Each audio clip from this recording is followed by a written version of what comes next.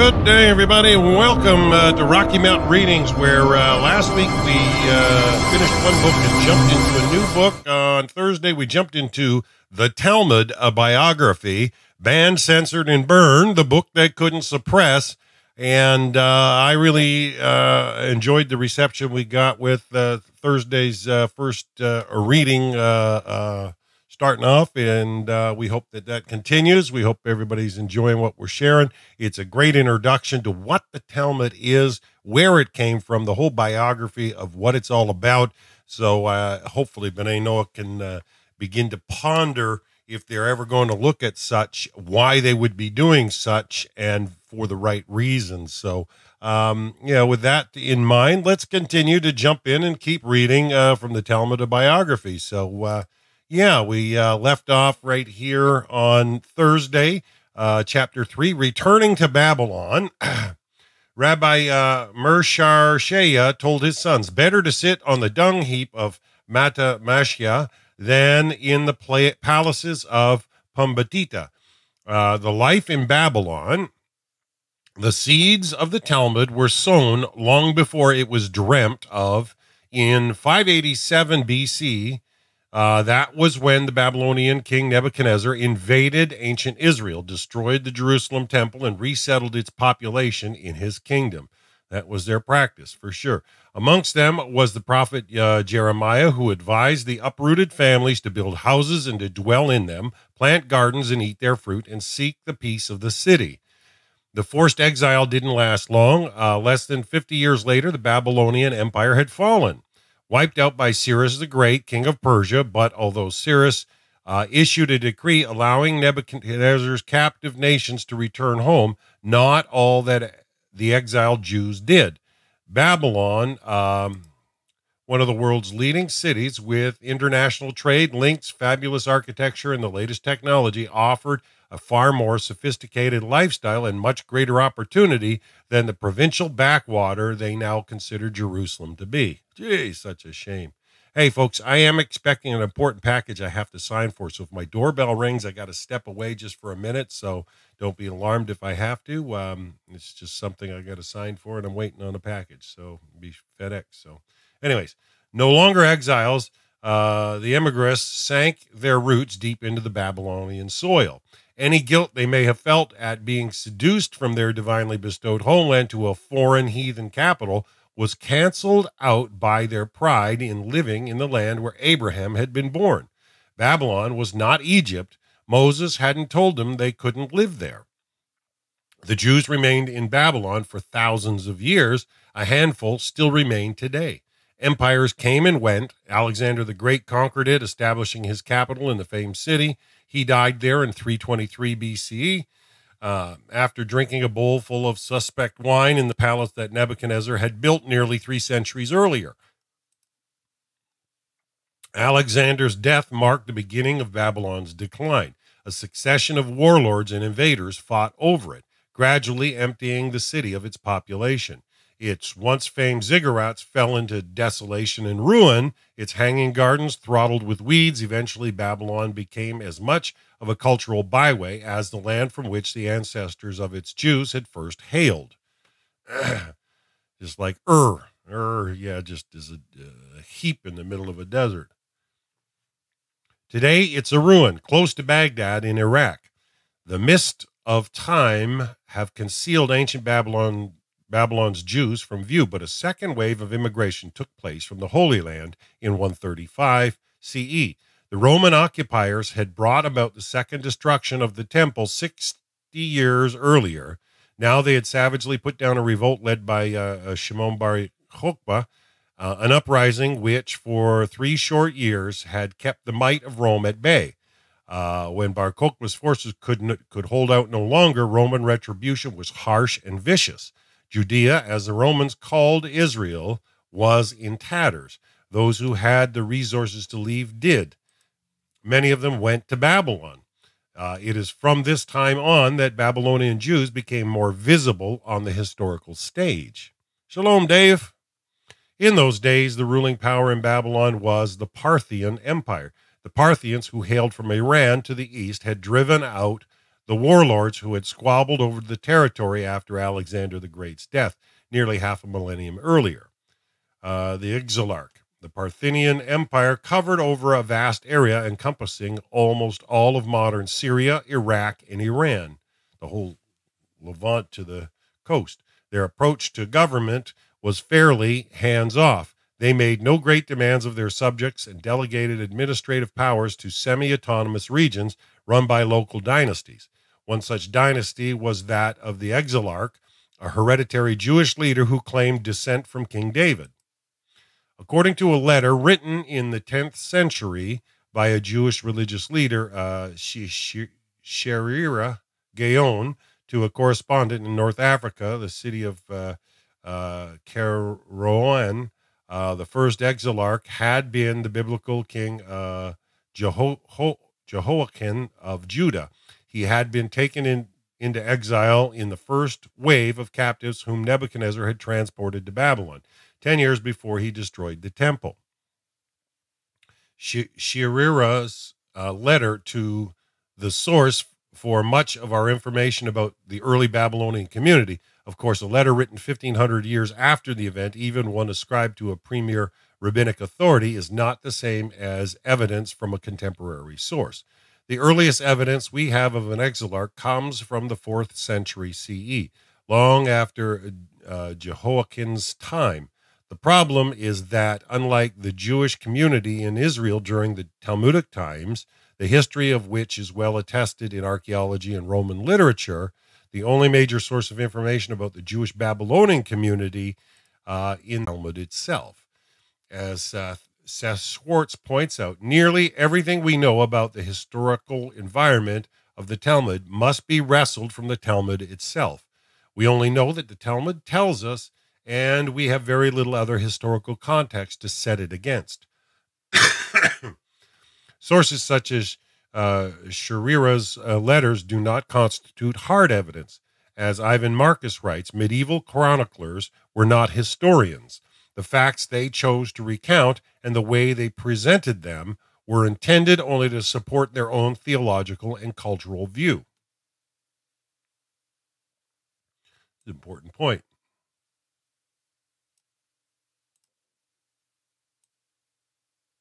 Not to provide an objective reality.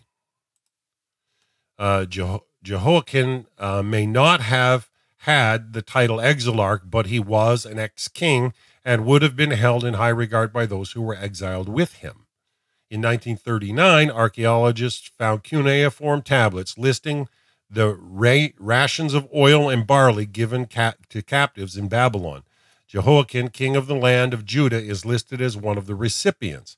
He almost certainly retained his personal authority, and perhaps he had some degree of autonomous power over his former subjects. Whether this authority was handed down through the descendants is harder to know. The origins of the exarchy were just as likely to lie in power struggles over the years between wealthy families who had grown rich in the silk trade. Jehoiakim was a descendant of King David, whose monarchy, it was believed, would one day be reestablished.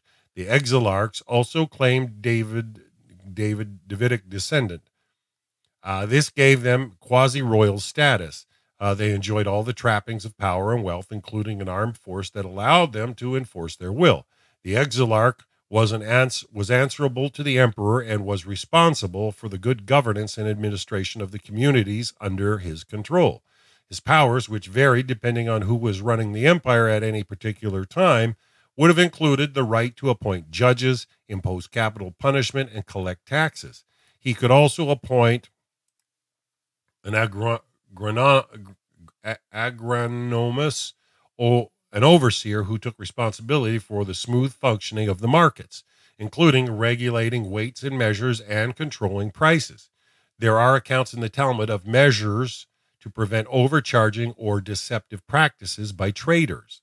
The distance from Israel to Babylon is a little over 500 miles.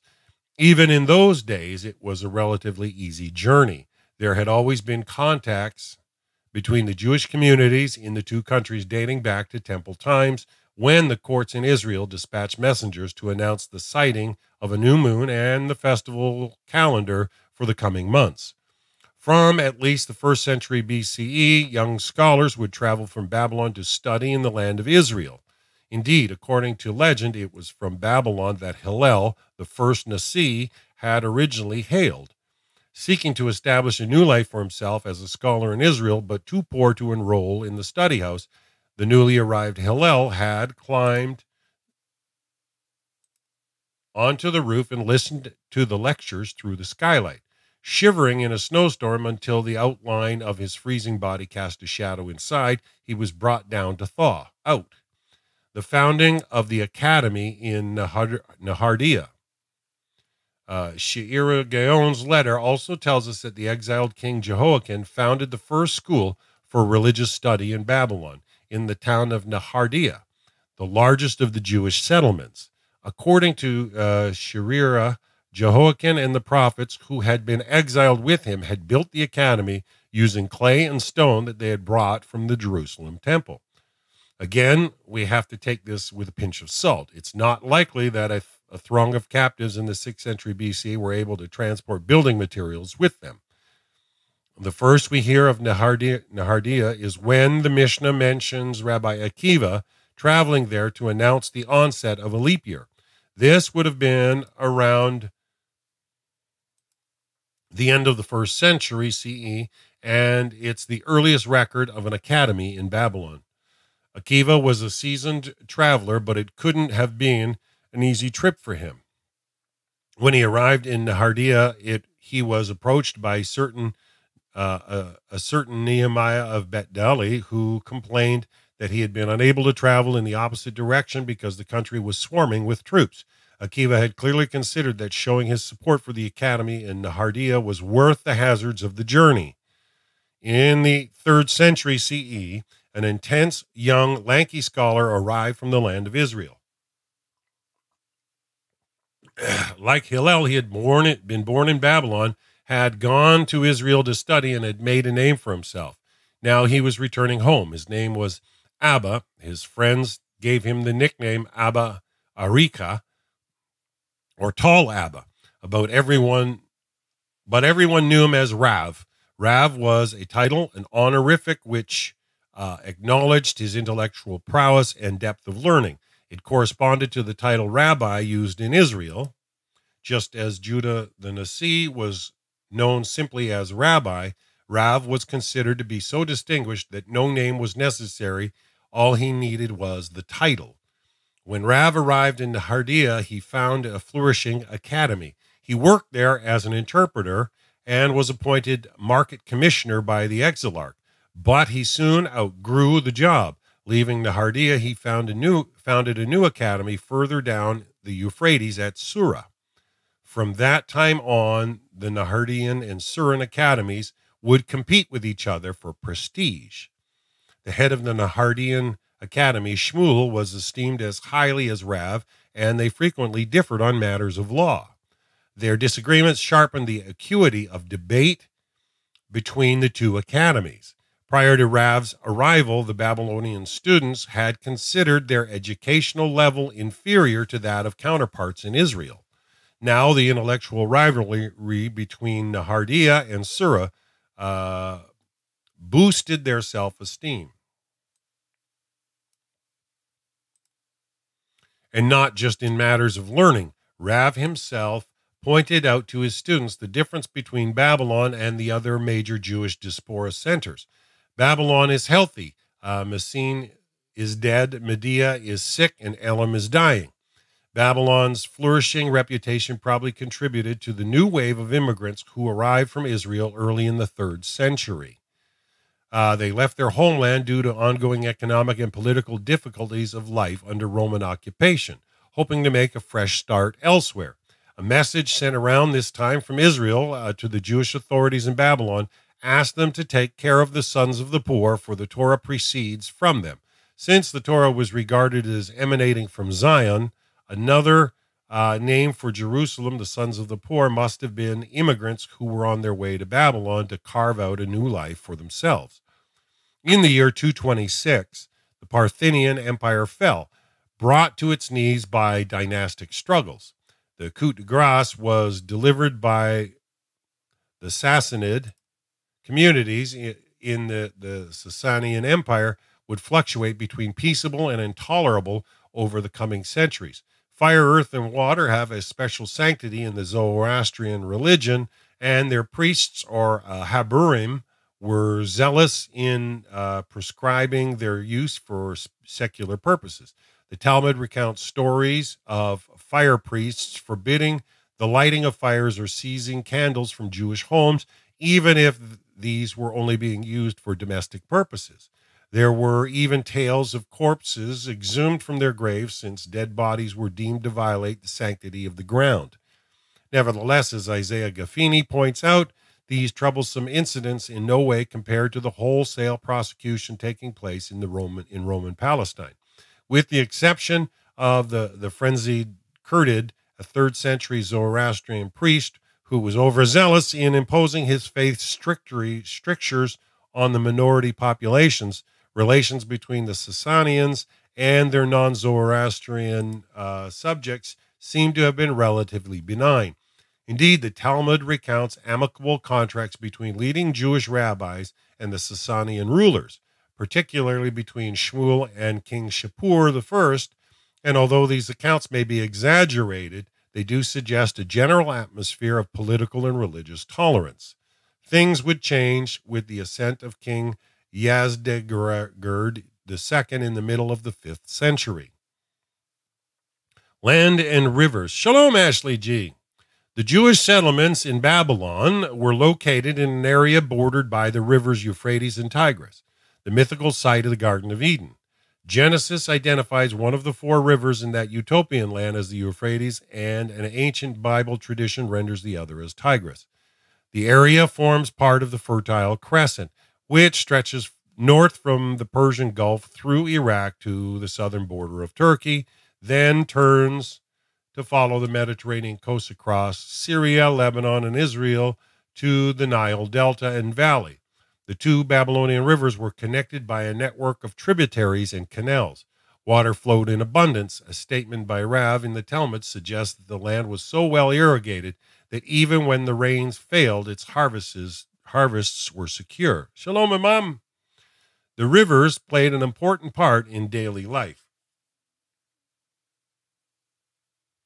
Dotted with towns along their length, the watercourses function as modern highways transporting people and goods. Inundations could be sudden and unpredictable. Rivers might change their course, swallowing up agricultural land. The big problem, though, in that land was the silt that washed down that allowed the land to be highly irrigable. The silt, became decimated, and it became too,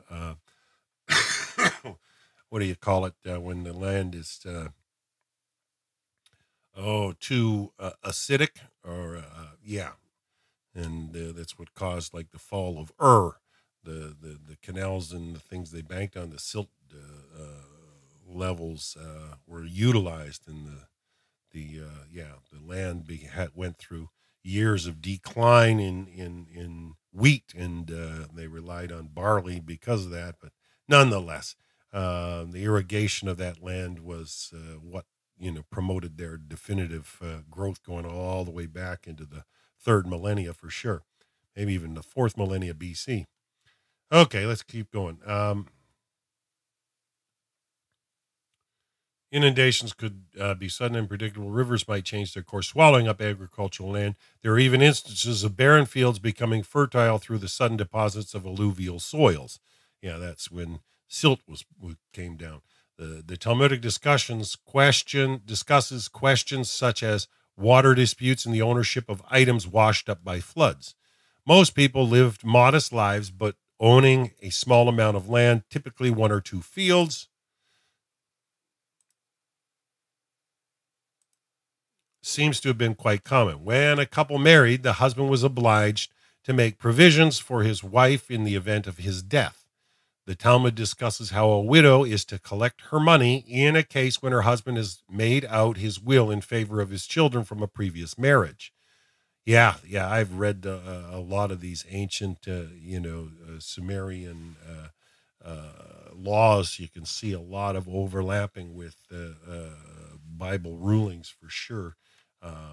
Especially you go back to the old Code of Hammurabi, which, in that area predates the time they're talking by about 1,500 years. Yeah. The solution is for her to distrain upon the children's landed property, but not upon their chattels. This could only work if most people own land. The solution would have been pointless if they didn't. The ownership of the little land they had was not absolute. One of the two principal taxes that the Sasanian rulers levied on their subjects was the tasca, a form of ground rent. When they paid the tasca, people effectively had the right of ownership of their land. If they did not pay, they would be evicted. Owning land doesn't seem to have a big deal in most people's eyes. It appears to have been a completely natural state of affairs. We can see this in the context if we compare the Talmud with the Roman Law Code, Justinian's Digest, or the Socinian equivalent, the Book of 1,000 Judgments. Only 2 of the Talmud's 530 chapters deal with questions of land inheritance. The other works each devote more than a third of their content to the same subject.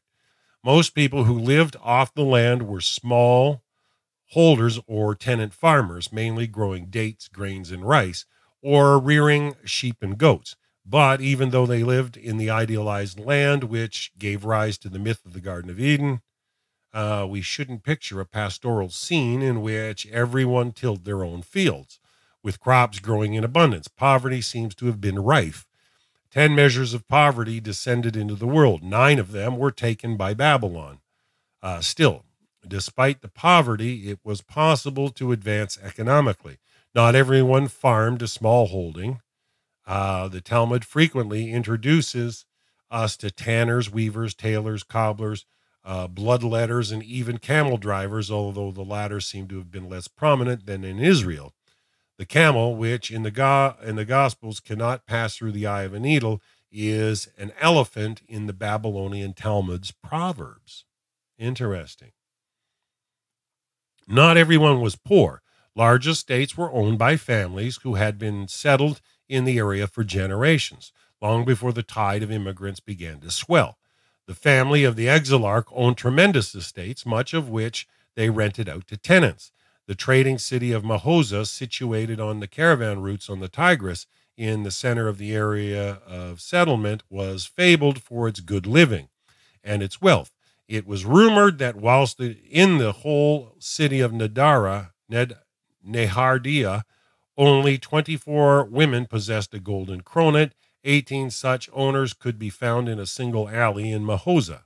Unlike their colleagues in Israel, who often eked out a living as workmen or artisans, many of the scholars in Babylon were of independent means, typically owning larger than average land holdings.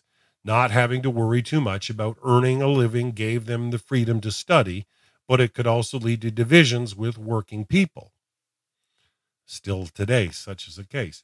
The rabbinic elite was only a small segment of the overall population. Richard Kalman argues that the Babylonian scholars, at least in the early parts of the Talmudic period, were much more detached from the general population than their counterparts in Israel, who were integrated into the general community.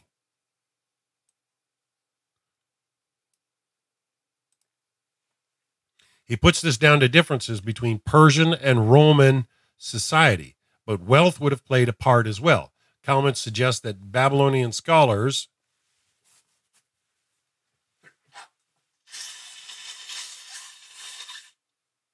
sorry guys, forgive me, I'm still at the tail end of this COVID and just wants to hang around a little bit.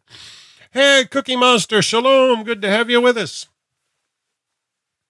Okay.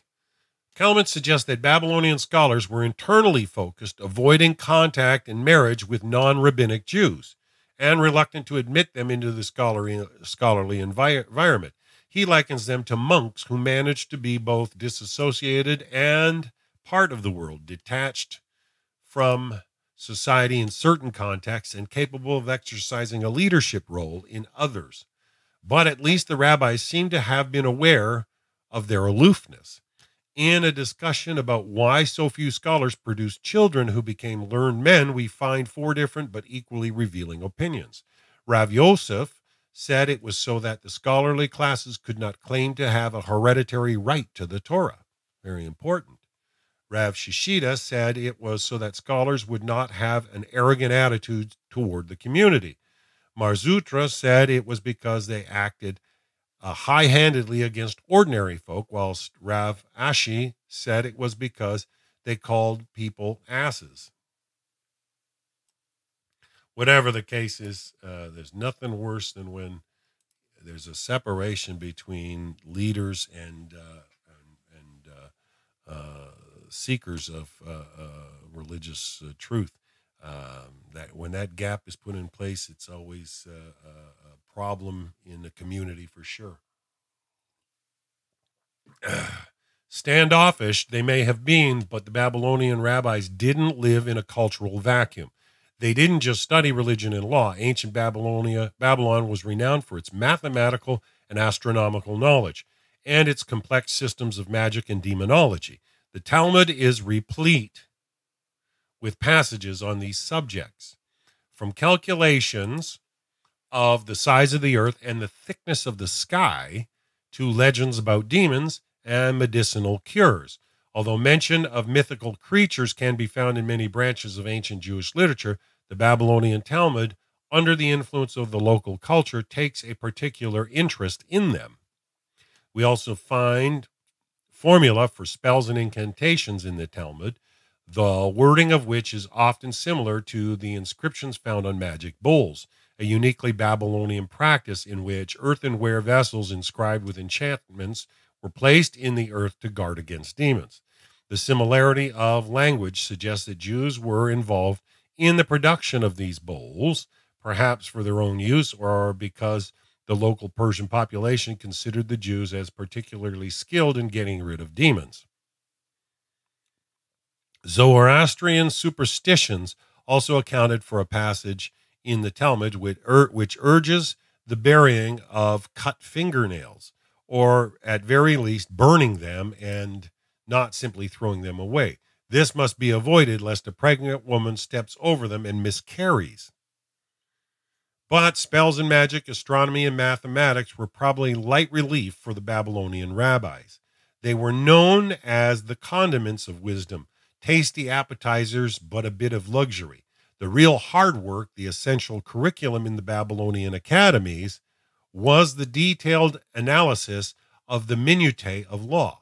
Everything else was simply icing on the cake. The compilation of the Talmud. Yeah. Rabbi Tarfon said, "The day is short and there is much work. The workmen are lazy, but the wages are high, and the masters of the house is pressing." The academies in Babylon. The starting point for every discussion in the Babylonian academies was the Mishnah, a structured work which is arranged systematically under 6 main headings, each one containing many subcategories. But we can assume that the discussion in the academies rarely remained on topic. It's highly likely that they would digress, often wildly. To appreciate this, we can think of a class of school students discussing, let's say, A Midsummer Night's Dream with an enlightened teacher. On the face of it, the task of the class is to analyze the text in front of them, but their observations might easily become a launching pad for discussions about love, fairy lore, theater, ancient society, magical potions, loss of personal identity, and much else. The play itself would simply be the place they started. Yes, and that's what they have, all the arguments back and forth, and this is where a lot of the wisdom is actually hammered out. It's forged when you take a topic and you beat down through it and you hit at it from every angle possible. We find a similar thing happening over and over again in the Talmud. There is a passage in the Mishnah that deals with the water drawing ceremony in the temple, a spectacular public ceremony during the Tabernacles festival. The Talmud starts its discussion of this subject logically enough with a description of the temple where the ceremony took place, but then rapidly digresses into an excursion which surveys a basilica synagogue in Alexandria, discusses the Messiah, considers the nature of evil, strong men, and demonology before turning to juggling world peace and the physical depth of the earth. However, unlike our fictional classroom discussion on a Midsummer Night's Dream, the four densely printed pages of Talmudic text which discuss the water drawing ceremony do not record the deliberations of a single academy session. The printed discussions didn't even take place in a single generation or in one location. It contains, this is so important if you're ever going to look at the Talmud, it contains contributions from people who lived a century or more apart, who taught in different academies, even in different countries, the lands of Babylon and Israel. Okay. This is because the Talmud is a literary construction which debates opinions, proofs, and rulings that took place over nearly 300 years, are woven together by later editors into a coherent whole. And we can assume that the individual discussions in the academy were equally varied in their scope, because if they had been rigidly focused on a single subject, it is highly unlikely that their structure would have been broken up and recorded for posterity in such a wide-ranging and discursive manner. The formal sessions in the academy or yeshiva took place in a large hall. The head of the academy would sit at the front on a pile of cushions, or a settle in the students would sit in rows in front of him. The number of rows wasn't fixed. In one place we read of an academy with 17 rows, but the preferred number seems to have been 7, with 10 people in each, mirroring the numbers and seating pattern in ancient Sanhedrin. As we have already seen, the vineyard at Yavne may have been called that because the scholars sat there in rows like vines. The term students is a little misleading, okay, because many of the participants in the yeshiva sessions were distinguished scholars in their own rights, even if they were subordinate to the head of the academy. The most senior scholars would sit in the front row, the younger participants to the rear. As students progressed in their studies, they would gradually be brought towards the front. It was a bit like the arrangement in old schoolrooms where pupils sat at the front, middle, or back of the class, depending on their ability. The academy head would have a memory man alongside him, known as the Tana.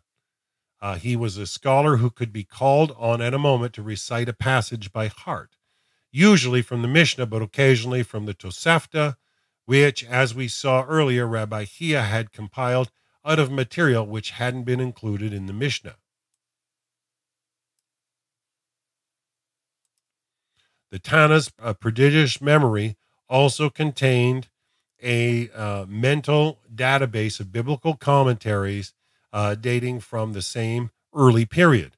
All this material, which was not in the Mishnah but had emanated from the same schools, was known as Bereshia, which means external.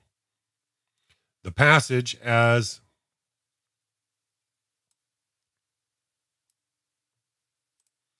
that the Tana would be asked to search his memory for played a central part in the argument that the academy head was presenting, and the Tana was the closest he could get in the ancient world to having a database for reference at his fingertips. Very interesting. In a large gathering, the head of the yeshiva would also have someone known as an Amora. His own hand, an Amora who acted as his mouthpiece, declaiming his words loudly so that everyone could hear. The terminology is confusing because the scholars of the Talmudic period are also known as Amoraim. A similar confusion exists with the term Tana, which refers to both the rabbis of the Mishnaic period as well as to the memory men of the Talmudic era. The participants in each session would have prepared the material to be discussed in advance. Frequently, the head of the academy would be challenged by one of the students, and debate would ensue in which the protagonists would make their points either by logic, by appeal to a biblical verse, or by calling upon the Tana to recite a passage from the earlier literature that they had hoped would clinch the argument for them. These study sessions weren't always as dry and formal as they sound. A weird account in the Talmud tells the story of Rav Kana, an experienced Babylonian scholar who had been forced to flee from the Sasanian authorities after taking it into his own hands to impose the death penalty on an informer. His teacher, Rav, advised him to go to Israel to Rabbi Yohanan's academy in Tiberias. Rav counseled him to keep his head down and not challenge Yochanan's authority. Unfortunately, Kana found it difficult to blend into the background. The first time he had attended a session, he kept raising objections to the assertion that Yochanan had made. Yochanan, as befitting the head of an academy, was sitting at the front on 7 cushions. Every time Kana scored a point against him in the debate, a cushion was pulled from under Yochanan until eventually he was sitting on the ground. At this point, Yochanan was so enraged that he pronounced a curse upon Kana, who dropped dead some days later. Yochanan, full of remorse, went to Kana's tomb. It was guarded by a snake. Yochanan had to pronounce 3 separate charms on the animal before he could enter. Once inside, Yochanan sought Kana's forgiveness and prayed that he would be brought back to life. His unfortunate victim only agreed to be revived on the condition that Yochanan promised that the same thing would not happen again should Kana happen to best him in future debate. This odd story has been the subject of considerable analysis by both ancient and modern scholars. Nobody argues that we should take it literally, and several academics have argued that it is in fact a polemic which weaves together Persian motifs and stories from different periods, including a boast about the superiority of Babylonian scholars over those in Israel. But it needn't be as complicated as this. Babylon was a place of mystery and magic.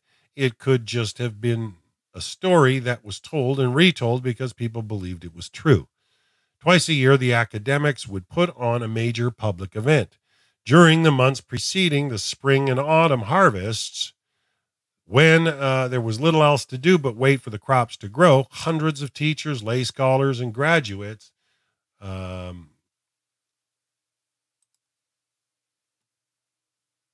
of the yeshivas would leave their homes and travel to the nearest academy. These month-long study sessions, known as Kala, were carefully orchestrated. Everyone knew what subject was to be studied and should have spent the weeks since the previous sessions memorizing the material and coming to grips with its meaning. As the years passed, the discussions held by one generation of scholars would become material to be studied by the next. In the time of Rav and Shmuel, the only material available to be studied was the Mishnah and other works dating from the same period. You see how that practice became fodder for the next generation and how it, interesting.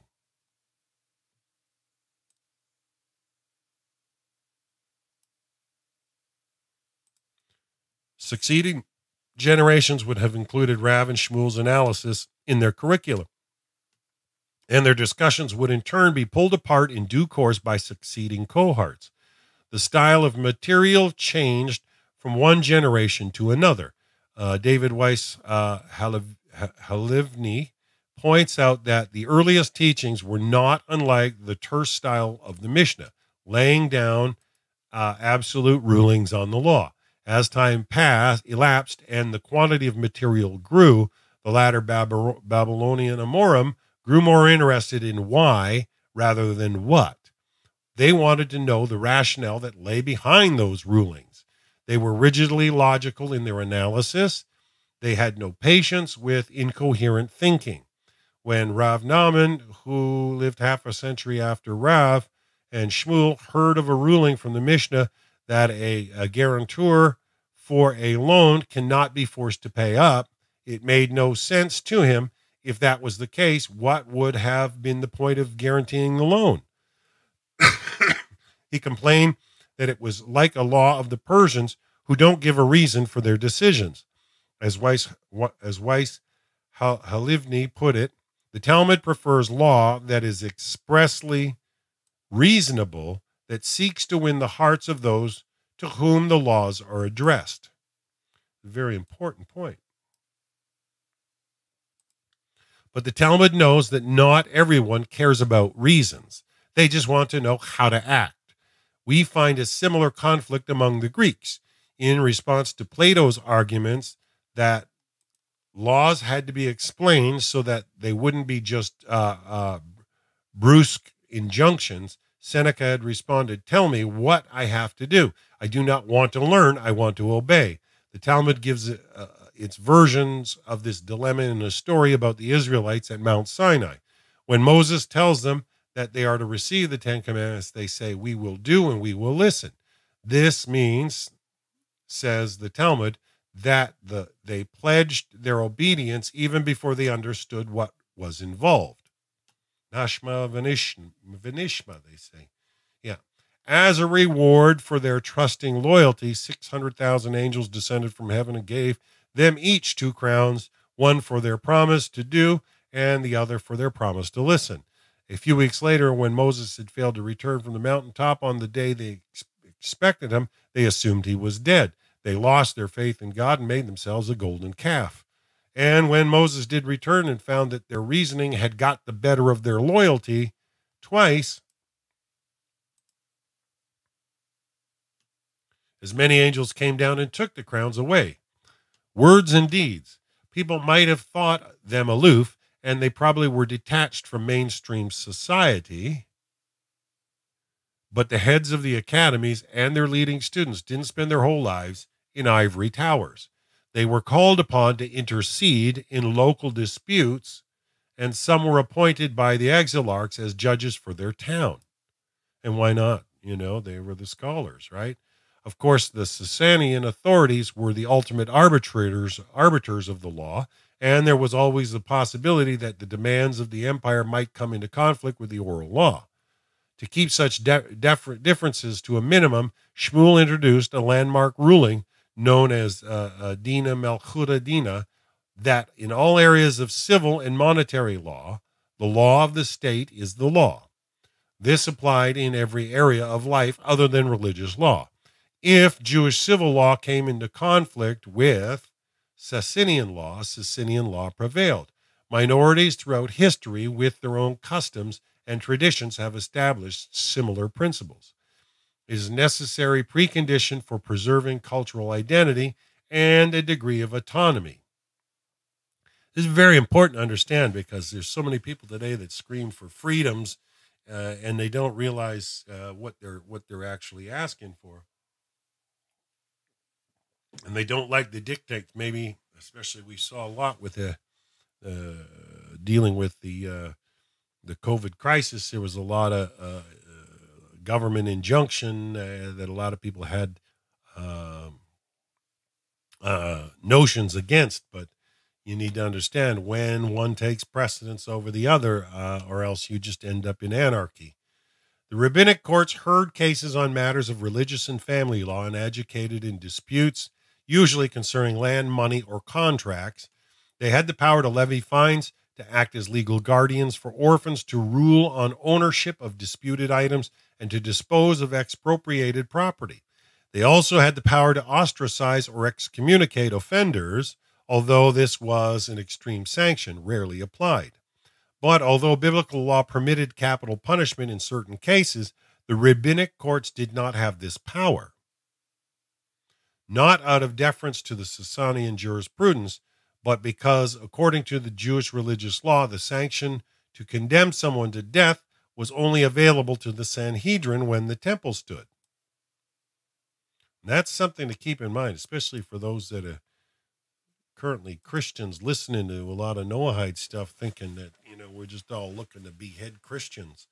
They miss the whole point.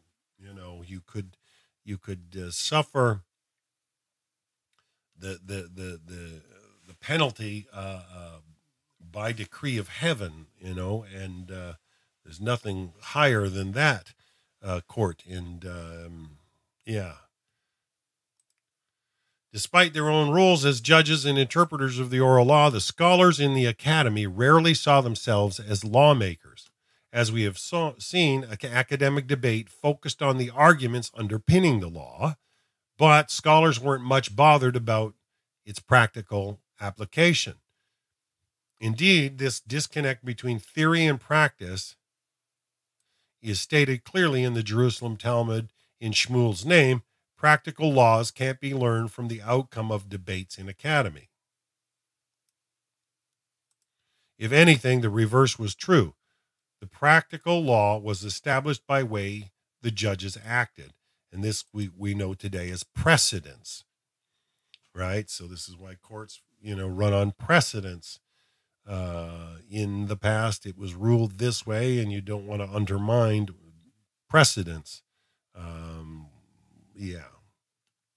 On one occasion, Rav Asi, a Babylonian scholar who'd gone to study in Rabbi Yochanan's academy in Israel, heard a Tana recite, "The law may not be derived from a theoretical conclusion unless one has been told that it is to be taken as a rule for practical decisions." So Asai asked his teacher, "When you tell us that something is the law, may we act on it accordingly?" "No," replied Yochanan. "You cannot unless I say that it is a law that can be acted upon."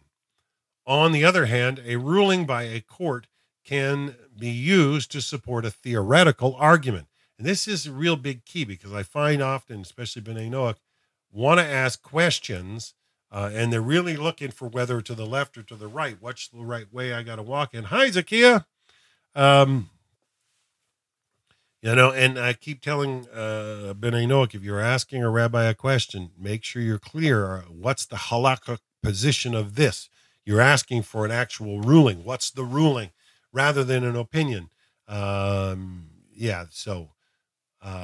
Ruling by a court can be used to support a theoretical argument. And so you get caught in theory. And this is why often when you ask a rabbi a question, he'll respond with a question, because he's clarifying the point you're truly trying to get to. Are you trying to get to a theoretical position, or do you just want to know what to do? In a discussion about how much space there needs to be between a group of trees for their purchaser to also automatically acquire the land they stand on, one rabbi builds a case quoting from the Mishnah. His colleague overrules him by citing a court decision, but the outcome is the same, complains the first rabbi. "Yes," comes the answer, "but a real-life example is preferable." This principle crops up in the Talmud discussion about whether it is better for a person to study Torah or to go out and to perform good deeds. Learning Torah is considered a holy task, and according to one source, it outranks any good deed or acts of charity. The scholars debate the relative merits of a life of study or a life of good deeds. In their terminology, the question is framed as, what is greater, study or action? It turns out that study is greater because study leads to action. In a nutshell, this sums up the Talmudic dilemma about decision-making. Decisions must be made, action is important, but even more important is why the decision is reached and what other valid possibilities were rejected along the way. Alternative points of view can exist side by side in the Talmudic worldview, and there is only one absolute truth.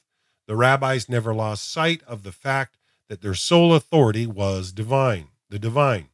In the face of that truth, everything else is relative to the circumstance.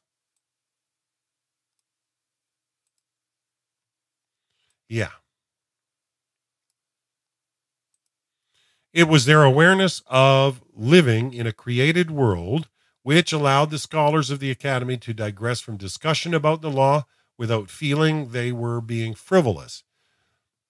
The whole of nature is part of a coherent, divinely ordained, and immaculately governed system. Every aspect of which was revealed to Moses, it all fell within the scope of their investigation. And so about a quarter of the Talmud is not law in the accepted sense at all. It belongs to a category for which there is no adequate English word and which is usually referred to negatively and unimaginatively as non-legal material. Technically, it is known as Agadah, which literally means storytelling, but although the Agadah contains stories in abundance, it is far more than just that. Much of the Aggadah is devoted to explaining biblical texts, either to introduce new ideas or to make the theological point, but other sections contain fables, folklore, or discussions of the natural or supernatural worlds. We read a wonderful book earlier last year by Rabbi Abraham Heschel, Between God and Man, that really went into detail of an interpretation of Aggadah in Judaism. On the face of it, the Aggadah passages are less challenging than the legal sections, but they have attracted far less scholarly attention. But while it's true that they fully grasp the intricacies of the legal passages, requires the ability to think logically, systematically, and to keep several steps of an argument in one's head at the same time. The Aggadah content needs a different sort of mind. It appeals to people whose skills lie in grappling with the ideas of abstraction, who are more interested in looking at a conceptual framework than in the minutiae of an argument. Comparing the merits of the two types of material is a bit like comparing pure mathematics to philosophy. Our preference for one over the other depends on our interests and our skill. Wow. Shalom, Patricia. Compiling the Talmud. The debates carried on in the academies for generations. Sura continued to be the major center, but the city of Nehardea was destroyed in 259 CE, a causality of the frequent skirmishes between the Roman and Sasanian empires. By the time the town was rebuilt, its academy had moved further up the Euphrates to the northwest. It would still be called the Academy of Nehardea, but it was now located in a new home in the town of Pumbedita. New academies opened notably at the wealthy city of Mahoza, where the most well-known of its heads was Rava, who was in charge from around 320 onwards, along with his contemporary Abbé, who headed the college in Pumbedita. Rava is counted amongst the greats of Talmudic scholarship. Rava's relationship with the townspeople of Mahoza wasn't too good. On one occasion, he applied the prophet Amos's description of the people of Bashan, who oppressed the poor, who crushed the needy, to the women of Mahoza, who eat without working. On another, he criticizes a prominent doctor's family for not showing sufficient respect to the rabbis. These character insights are generally the personal lives of the rabbis are only passing interest to the Talmud unless they can be used to glean an ethical, religious, or legal point. Yeah, and this is, we find even today, people who try to seek the material out just to use for their own benefits. Miss the whole point of having a circumcised heart and are only for their own selfish gain. So, okay, such as the occasion when Rav Ashi, one of the last Amorim, broke a glass at a marriage ceremony, a custom which still prevails in Jewish weddings today. Rava has the further distinction of posing more problems than anyone else, in which the solution is so finely balanced between two possibilities that neither can be preferred over the other. These problems, which conclude with the word teku, meaning let it stand, will, according to folklore, all be solved by the prophet Elijah in the utopian future. In the meantime, both solutions to the problem are equally valid. There may only be one truth, but there can be multiple realities. And this is where people with tunnel vision never get it. They always create more problems than they solve, because they think they're chasing one sole answer, when in reality there's multiple realities and they're unable to see it from the other person's perspective. Around about the year 500 CE, the debates in the academies give way to a process of rounding up all the material from the preceding centuries, which circulated as verbal traditions, collating it, and eventually editing into the Talmud.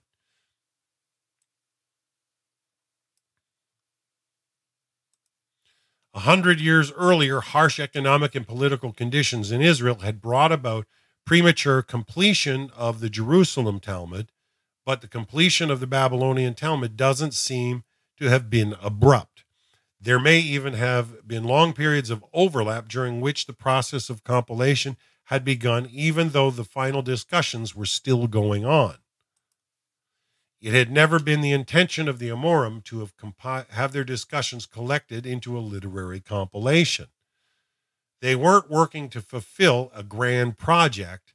They studied to clarify. This is very important, folks. They weren't working to fulfill a grand project. They studied to clarify and explain the law, not go down into history. Something must have happened around the year 500 CE to make the scholarly elite feel it was necessary to draw the intellectual threads of centuries together into a single coherent form. The catalyst may have been turmoil within the Sasanian kingdom and upheavals in the local social environment. You also got to realize that that was right around the time when Rome had been completely sacked and never came back again. So the Roman Empire actually collapsed completely at around that, which would have, changed the whole global scenario as far as the global power. I think they were, sacked by the barbarians from the north, and they never came back. And then shortly thereafter, you end up with Europe forming the Holy Roman Empire, which took over lands leading up to that great schism in 1069 between East and West. Yeah. But this, when the Roman legions, when the army literally fell, you could just see that there would have been a new texture or face on the world, in the Sasanian kingdom would have said, oh, we've got no more opposition. Okay, the catalyst may have been turmoil within the Sasanian kingdom and upheavals in the local social environment. An uprising led by a Persian priest, Mazdak, who had led to the Sasanian king being temporarily disposed. At around the same time, there was a brief successful attempt by the exarch Mar-Zutra to establish an autonomous state in Mahoza. None of these disruptions lasted long enough. The empire soon retook control. Order was eventually restored, and both the exarch and his grandfather Hanina, the head of the Talmud, Hanina, the head of the academy, were hanged on the bridge of Mahoza. It was a very unstable time. We don't know who compiled the Babylonian Talmud, nor how they went about it. The early medieval view, which is set out in Shira Gaon's letter, is that the final editors of the Talmud were Rav Ashi, who died in 428, and Rabina, who lived until 499, both of whom are described in the Talmud as being at the close of teaching. But it has long been recognized that this view is untenable, since they are both frequently mentioned in the Talmud, as indeed is Rav Ashi's son, Mar, and indeed Rav Ashi's encounter with the angel of death. It seems pretty clear that the editing process was still going on long after their time. It's a good academic statement for sure. Layers upon layers. For the last few centuries, readers have become used to books which were written at one time by one person or occasionally a team of people. They begin at the beginning and end at the end. The Talmud is not like this. It contains layers of material from different places and different times, which have been woven together skillfully, almost seamlessly, in a more or less uniform manner. We can identify these layers by their language. For example, a change in the middle of a passage from Hebrew to Aramaic, by their style, and particularly through the use of keywords such as "we learnt" or an objection we raised, which flag up content that had been imported into the discussion. Interesting. There are at least 4 chronological layers of material in the Talmud, not counting over 8,000 biblical verses, which are woven into the narrative to explain, justify, or clarify a particular point. The base layer comprises quotation from the Mishnah itself or from the other rabbinic literature of the same period, which we look at in chapter 1. The second layer, which makes up the core of the Talmud, comes from the study sessions in the Babylonian academies and is usually attributed to one of the scholars of the time. The third layer has no names attached. It is anonymous, connects everything together, and provides a framework for the discussion. The people who wrote this third layer are the original editors of the Talmud. Finally, there is another stratum of even later material which was probably added after the first drafts of the Talmud were concluded. This layer tends to introduce a topic or to provide the logical conclusions of an argument.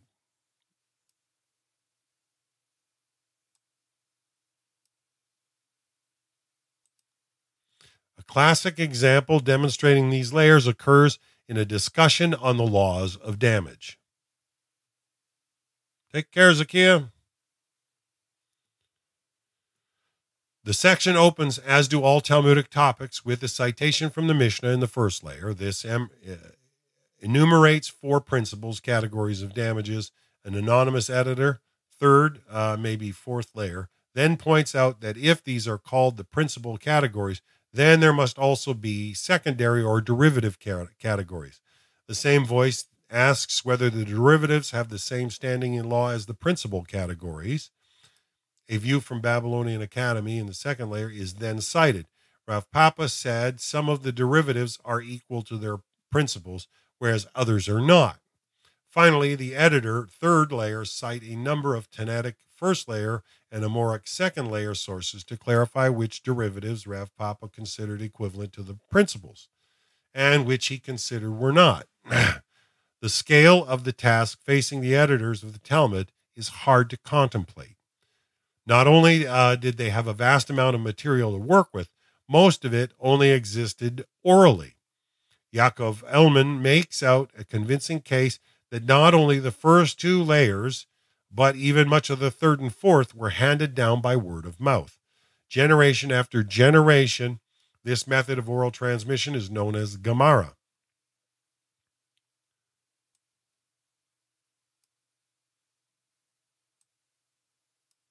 Oh, come on. I don't know why.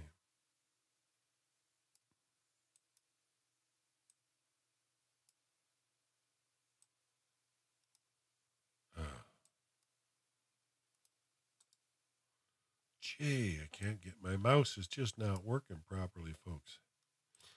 Printed editions of the Talmud use this word, the Gemara, to separate the material that was composed in Babylon, second layer or later, from the introductory quotations from the Mishnah, which is the first layer. At least some of the Talmud was written down by the 8th century. But most of it probably circulated in an oral form or another for 300 years. We don't know exactly when it was given its literary form. We don't even know if it was given a literary form before it was written down, or if that was a consequence of the transcription process.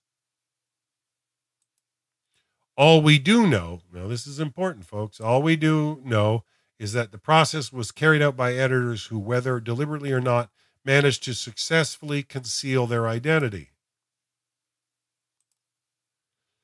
Louis Jacob points out that nowhere in the Talmud is there any definite statement about the process of redaction and how it was done and by whom.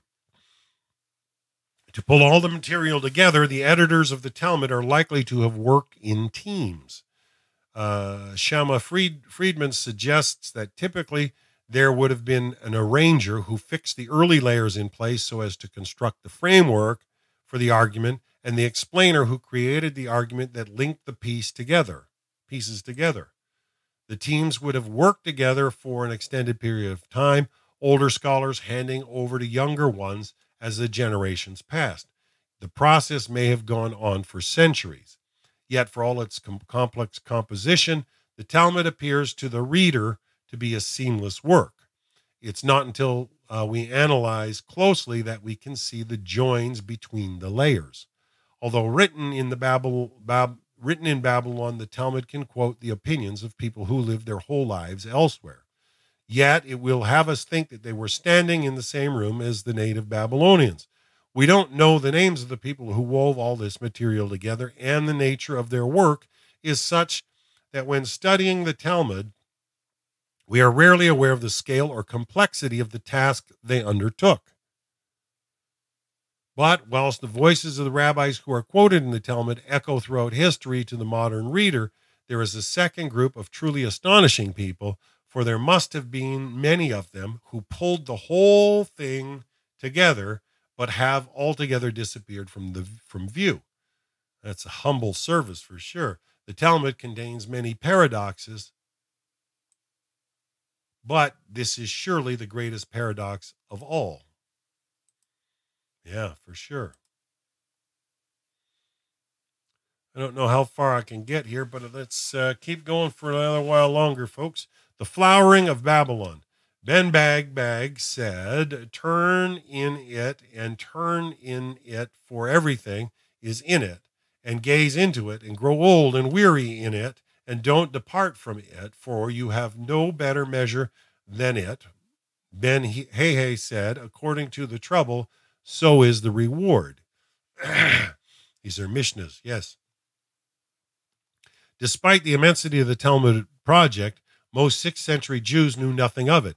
Much of the Hebrew nation had long since scattered from its ancestral homeland, and whilst great concentrations of the population could still be found in Israel and the land they anachronistically called Babylon, their compatriots could now be found as far away as Spain and India and the Arabian Peninsula and even France. Most of them did not belong to the rabbinic elite. What bound them together was a common belief system, a common language, family ties, and too often a painful awareness of what it was to be part of a minority. They had their customs and traditions. They had their Torah and the holy writings. Of the Talmud, most of them were blissfully unaware. All that was about to change, but not because of anything they did. The limits of influence. In the year 622, the prophet Muhammad and his followers embarked on a series of military campaigns from their base at Medina in the Arabian Peninsula. Within a remarkably short period of time, the political and religious map of the Middle East would look very different. No nation, faith, or institution which fell under their influence would emerge unchanged. The Talmud was no exception. Muhammad had an extensive knowledge of Judaism and Jewish practice. This is clear from the Quran itself, as well as from later commentaries and legends. He may even have been influenced by Jewish teachers. One legend has the prophet discussing the names of the stars in Joseph's dream with the sons of the exilarch Bustani, of whom we will soon hear more. At first, Muhammad instructed his followers to face Jerusalem when praying, as the Jews do, and he instituted a fast on the 10th day of the first month, corresponding to the Jewish Day of Atonement. When he eventually abandoned these practices, it was most likely the result of an early alliance with local Jewish tribes turning sour. Medina, in modern Saudi Arabia, is several hundred miles southeast of the land of Israel. Jewish tribes were among its earliest inhabitants. Moshe Gill explains that the first Jewish settlers in the Arabian Peninsula were refugees from the Romans, whose numbers increased as they converted the surrounding Arabian tribes. Unlike the nomadic Bedouins with whom they shared the region, the Jews lived in walled towns and farmed the lands, growing dates and vines. The Jewish tribes played an active role in the governance of Medina. In fact, their presence in the Arabian Peninsula was so influential that for a short period in the 6th century, the royal house of Yemen converted to Judaism. Early relations between Muhammad's followers and the Jews in the area were good. In the Constitution of Medina, which Muslim sources describe as a pact between the Muslims and the Jews, Muhammad states that the Jews have their religion and the Muslims have theirs, but the amity wouldn't last. Despite the contact they had with the Prophet, not all of the Jews of Medina warmed to the Islamic Revolution. Muhammad fought and won separate battles against 3 different Jewish tribes, expelling 2 of them, massacring most of the men in the third, and taking the women and the children into slavery. It has been argued that the hostility of the Arabian Jewish tribes to Muhammad was due to his alliances with dissenting Jewish sects. Our modern conception of religion prevents us from appreciating just how fluid the ancient faiths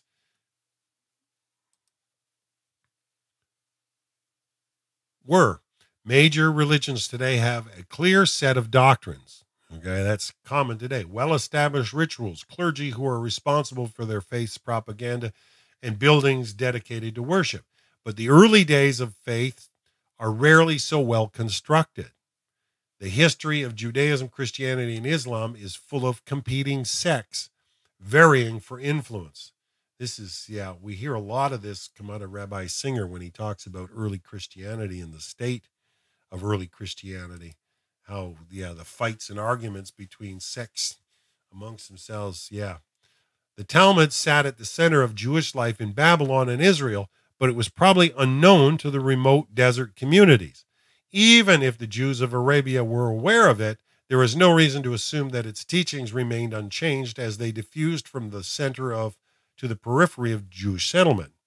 Far from it, the Talmudic centers were so distant from Arabia and the prevailing lifestyle so different that we can imagine a local exotic Jewish culture which would have been virtually unrecognizable to a Jew from Babylon. The Mishnah had cemented the religious authorities of the rabbis amongst the Jewish communities in Israel and Babylon, but that wasn't the case elsewhere. The ideological victory that the Pharisees had gained over the Sadducees all those years ago hadn't universally standardized Jewish belief and practice. Remember, they were still scattered abroad by the Roman legions.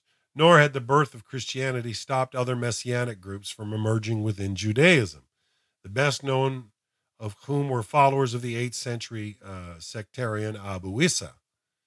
One of the ideological battles the Talmud was yet to fight would be to bring dissenting Jewish groups, such as those in the Arabian Peninsula, within its sphere of influence.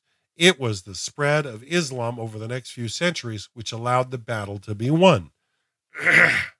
Baghdad, city of culture.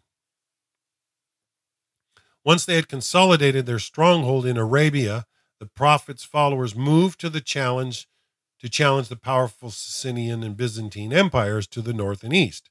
The first assault against the Sassanians were in 633.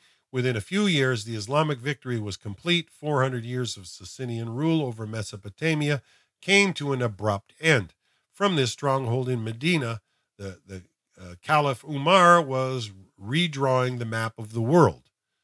Umar's successor, the Umayyads, built upon his successes. You see, because the Romans were no longer there, that allowed the Islamic regime to rise up. The caliphate grew rapidly by the middle of the 8th century. Muslim rule extended from Spain in the west across the whole of North Africa to Iran and India. But despite their territorial gains, the Umayyads could not suppress internal dissent. The Umayyad Caliphate fell in 750 CE, defeated by the Abbasids, descendants of Muhammad's youngest uncle, Abbas ibn Abd al-Muttalib. In one of those fortuitous accidents of history, al-Mansur, the Abbasid Caliph, commissioned a new city to be built in his capital, as his capital. He chose a new name for it, but people continued to refer to it by the name of the settlement that had previously stood there. They called it Baghdad. Had al-Mansur not chosen Baghdad as the site of his capital, it is quite possible that the history of the Babylonian Talmud would have run a completely different course. It may not even have run a course at all. Baghdad's rise was brisk. Within a few years of its founding, it was echoing the former glories of Babylon. the ruins of which lay a day's journey to the south.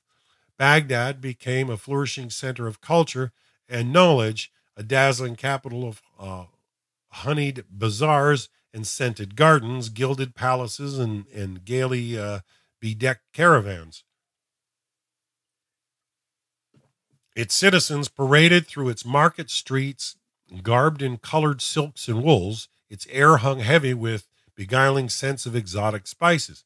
The city's salacious romances and perfumed intrigues have been immortalized in the 1001 Nights, but its greatest achievements surpassed all sensual experiences.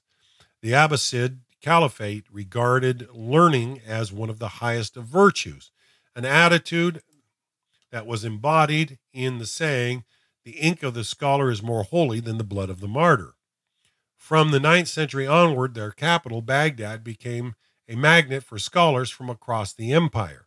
Deeply conscious that the language was a barrier to knowledge, that the Greeks had produced a branch of philosophical literature barely understood by Arabic speakers, and that an inward-looking Islamic empire risked losing sight of the wisdom and ideas of the great world cultures, that it was his ambition to surpass the Caliph Harun al-Rashid embarked on a major intellectual project. Al-Rashid, after his passing, his son Al-Mamun oversaw the creation of a new library, the House of Wisdom, which was charged with the massive task of translating the major literature of all languages into Arabic. This project, which would soon embrace every known field of scholastic endeavor, laid the foundation for the great advances that the Islamic world would make in mathematics, philosophy, poetry, astronomy, and medicine. Advances which would fulfill Harun al-Rashid's ambitions to make Islam the most advanced civilization the world had ever known. The significance of the developments in Baghdad was not lost upon the scholars of the Talmudic academies. In their traditional halls of learning a little way down the river, Baghdad was both the intellectual center of the world and the capital of expanding Islamic empire. The hegemonic aspirations of the Babylonian yeshiva, the Surah, and the Pumbedita academies were just as bold with the far smaller Jewish orbit. They already considered Babylon to be the leading spiritual authority in the Jewish world, whilst reluctantly accepting that there were still religions over which the Palestinian yeshiva held sway. The finalizing and editing of the centuries of Talmudic study was to be the pinnacle of their intellectual achievement. The yeshiva would become a fitting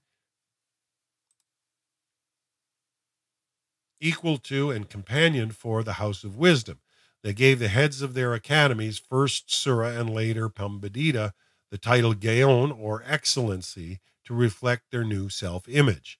The formative discussion in the academy had already come to an end by this time, and the process of compiling and editing the Talmudic discussion had quietly been going on, though we know virtually nothing about it. We do know, though, that the twice-yearly, month-long study sessions were still taking place, just as they had done for generations. All we can say with confidence is that when we left the Talmud, the final discussions were taking place in the provincial academies of Surah and Pumbedita, and by the time we are able to pick up the story again, it is fully formed, albeit in a fluid oral form, at the center of a bustling and intellectually thriving Baghdad, poised to begin its journey from a local scholarly exercise to a classic of world literature. The highly charged intellectual environment in Baghdad created one of the two conditions the Talmud needed if it was to break out of the academies into a wider world. The other was Baghdad's geographical location, at the center of the Caliphate's unified polity and international communication network, stretching from the Atlantic coast of North Africa to the borders of India. More than anything else, it was these two factors which would bring about and facilitate the dissemination of the Babylonian Talmud to Jewish communities throughout the Islamic world and eventually beyond. Shared ideas, the Talmud and Islam. You know what? I think maybe that's a good point to stop for today. And we'll come at this again tomorrow, Hashem willing, and we'll continue on right from that point. hopefully that'll work for you guys, and hopefully you're enjoying this so far. And I think we're making all right time. Yeah, so I think that's probably a good thing. Call it a break for Rocky Mountain Readings for today. So feel free to join us tomorrow, where we're going to continue with this biography on the Talmud. I am just amazed. It's so nice to hear of the actual history and the formation of it, and what went on and how it developed. It's gives us it's almost like when you go to a wonderful restaurant, and the cook's not just cooking in the background and you only smell it. You're actually getting in there and he's explaining to you exactly what he's going to prepare for you. It's almost like that much more tasty when we realize the depth and the history and the changes of history over time that begin to affect and bring to rise the need to solidify. And you can see that after the Roman Empire collapsed, you had the rise of the Islam, and how that began to solidify the Talmud into its final form. I mean, it played a factor for sure. But join us for tomorrow, and we're going to hear some more about shared ideas between the Talmud and Islam. And I think it's useful information for sure. Hopefully you're getting much out of it. So please, we're going to sign out for today. Join us tomorrow, same time, and we will continue with the Talmud. Have a wonderful, wonderful day, everybody. Bye for now.